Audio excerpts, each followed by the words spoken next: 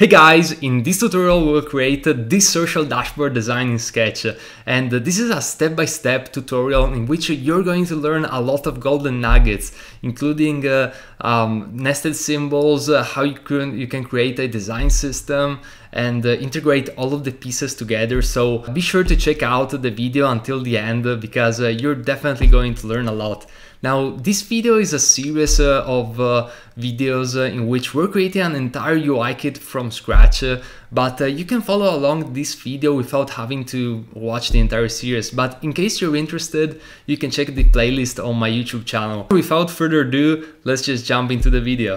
Okay, so this is where we left off in the last part of the series, and in this one, we're just going to duplicate again the dashboard. So basically, we're creating a blank artboard in which we have 1440 pixel width and 1024 of height. And the only thing that we're keeping is the sidebar, but you just have like the icons over there and the avatar on the very bottom. Now, one thing that we're going to do is to actually sign the lines, the top and the bottom ones, just to have like a reference as to what we had in the previous screen, because we want to have like a reference for visual consistency, since this is going to be a part of a dashboard UI kit, and as you can see, we're starting to accumulate quite a bit of screens, so this is something to take in consideration for sure. Now, one thing that we're going to do at this point is to create a few rectangles and multiply them both on the horizontal space and on the vertical space.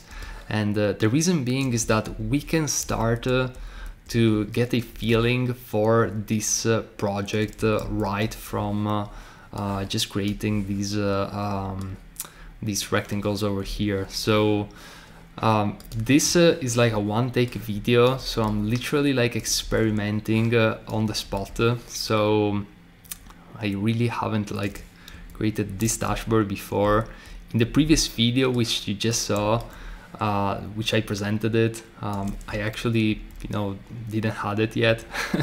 It's just like a presentation video, but we're going to create it right now. Now, obviously, there's a little bit of delay, but yeah. Okay, so I think that I'm quite happy with this structure over here.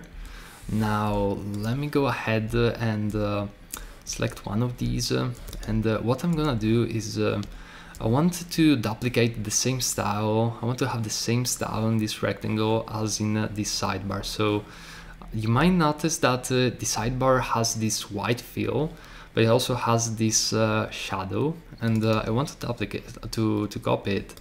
So basically what I'm doing here is I'm going to select this rectangle, and I'm going to right click, and as you can see, there is this option, copy style. Now, if I return to instance by clicking on this button on top, which basically what return to instance means is I'm returning to the previous instance, which is this page, the web app page. And what I'm gonna do over here is I'm going to right click and I'm going to paste the style. Now, as you can see, the style has been applied successfully, and I'm going to click on T, and here I'm going to have the headline. Now, since we already created a few textiles, I can simply leverage what you already created. However, if that's not the case, you can simply use the inspector to tweak around and create a headline. So in this case, I'm thinking I'm going to go with the H3. Let's play around and see. Okay, this might work. Instead of a headline, I think that I'm going to add a name. So let's go here and add a name. And I'm also going to add a oval, which is going to serve the purpose of having the profile picture in it. So just gonna go here on data, click on faces, and as you can see, a random face has been generated. Yeah, an image actually. So let's go on the bottom, and let's put the fictional Twitter profile. So I hope that this is not like a real Twitter profile. I'm just like making things up. I think I'm just going to add like a number or something just to mix things up.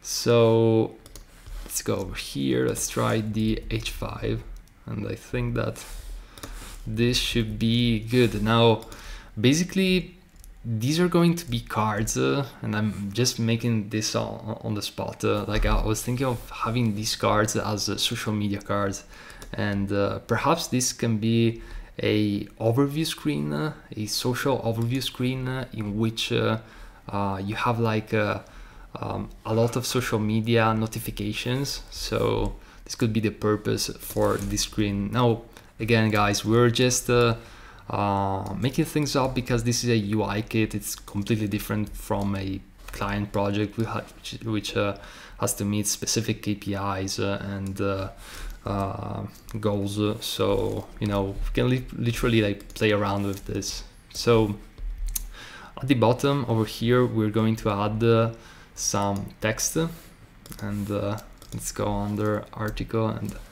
it's going to be so long, but you can see that by using the craft plugin, we can actually create a lot of content in a small amount of time without the need to leave a sketch, because obviously we can always just go on the Lipsum website, or you know, there's so many text like random text generators out there.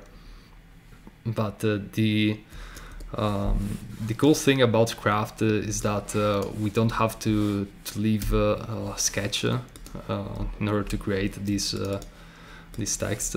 Now let's go over here and just going to change the text, because I didn't want to see in this preview these kind of elements, and the phrase won't make any sense at all. But yeah, it's just to make things more visually like appealing, if that's even like a possible case here.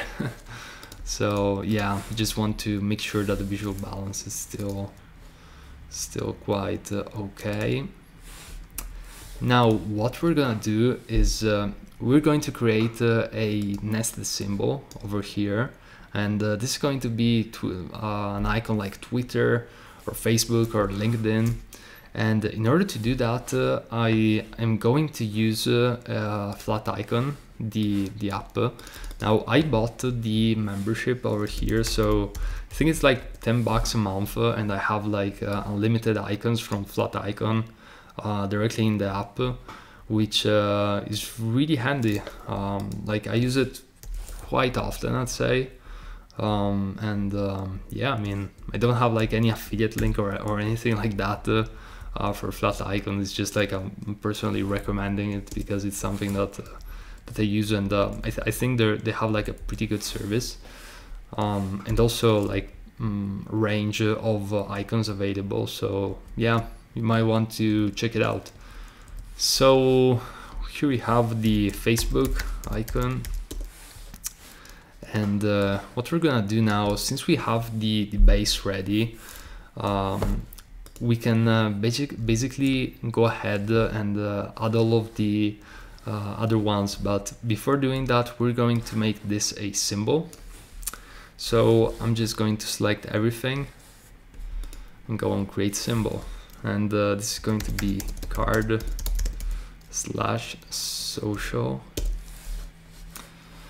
And if I double click, I'm going to make this Facebook icon a symbol as well, so that we're going to leverage the power of nested symbols in this. Now this is going to be social icons, and this is going to be Facebook. And let's double click, and as you can see it's right here. Now we're going to create 2 more, because we're going to add Twitter and LinkedIn.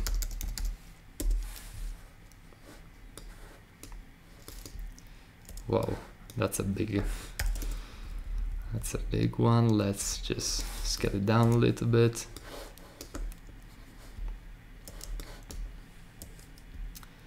Where's the third one? It's gone. Oh my god. Now we're going to sort it out now. Why is everything being deleted? Oh, I didn't copy the artboard. That's why. You need to double check that the artboard is selected, otherwise it will just copy the content inside of it. Now let's go over here and delete Facebook, add the LinkedIn,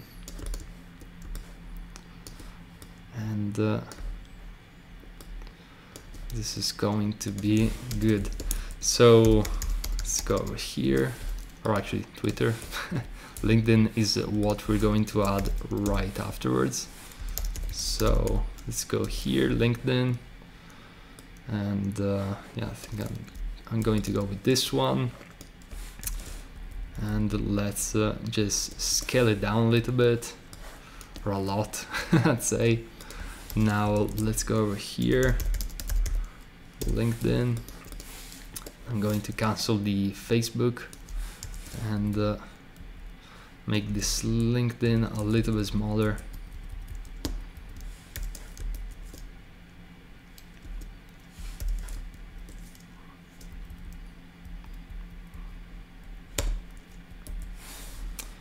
Perfect.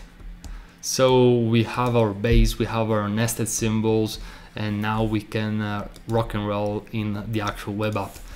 Now, one thing that we're going to do is to just make a small guide over here. I'm going to delete these, and I'm going to use this shortcut, which I'm using quite often, as you noticed. That is Shift Alt. Then I'm moving this because I'm creating like a copy, and then after that I just use Command plus D, and a copy is creating the same direction in which I just made the first one. So if you use Command plus D again, it will create another copy in that direction. It's basically like an infinite loop, and this is really useful. So let's go ahead, select all of these 3 cards, use Command plus G to create a group, and I'm going to make a guide in order to have a reference point for the very first copy, which I'm gonna make again. I'm just going to copy it down, and Command plus D again, Command plus D again, and boom, we have everything. Now I'm going to ungroup all of them, and the reason why I grouped them is essentially, if you don't group them, sometimes you might miss like a layer in by copying it. So that's just something to keep in consideration, and yeah, it's something quite useful. So let's go ahead here, and we're going to select all of these middle segments, and I'm going to add the Twitter logo over here, and let's select all of the right ones. I'm going to add the LinkedIn. Now, as you can see, with nested symbols, we can create this in a very short amount of time, and we're also going to use the data plugin now because we're going to change the profile pictures in all of them except the first one. And so basically I select all of them except the first one, and I'm going to go over here under faces, and it's changing them up. So my personal preference is I like to have like light photos, so all of these dark ones, like the color, I don't know, I'd rather have like the lighter one, just to, you know, it has nothing to do with like the photo or the subject of the photo. It's just I like to keep this this UI design like quite light. So I think that the images that which you use also carries their own visual weight with them. So if you have a lot of white in a photo, that will basically enable the composition to be lighter. But if the photo on the other side, on the other hand, it's a darker photo, it will actually have a stronger point in the composition, a stronger weight in the composition. So that's just something to keep in mind. And yeah, I'll just change up the names too. So just gonna go here under craft, and let's just change this names up. I'm canceling. Okay, perfect. And I'm going to go again. This one it's another one, and yeah, we're pretty much set, I'd say. We could change like the profiles below, but I don't think there is like much of a point for this specific UI kit. Like, it doesn't really affect the visual point of view as much, so I think we're pretty much set with this tutorial. And I'm just going to group all of these into one group named card. And let me double check the symbol, the grouping inside. Yeah, I think it's pretty clean. Instead of rectangle, I'm going to rename it to background. And yeah, so this is pretty much it. This is how you create this social dashboard UI design by leveraging nested symbols in Sketch and all sorts of other cool features. So I hope you enjoyed this video. Like, creating a UI kit, it's an amazing experience because you can learn a lot, and you don't have like the you don't have the pressures of client work, because you essentially can do whatever you want, but it can take a lot of time. And I encourage you to use UI kits in client work whenever you can, because you can literally like save 100 or even thousands of hours during the year by simply leveraging designs which are pre-built and made really well. So, and by the way, I'm actually having some, I do have some UI kits in my UI8.net store, so you might want to check them out. I'm leaving the link in the description box below. But yeah, apart from that, I hope you enjoyed this video, hope this tutorial was useful, and feel free to follow along, because this is an entire series of videos in which we're creating an entire UI kit dashboard from scratch. So hope you enjoyed it, and I'll see you in the next video.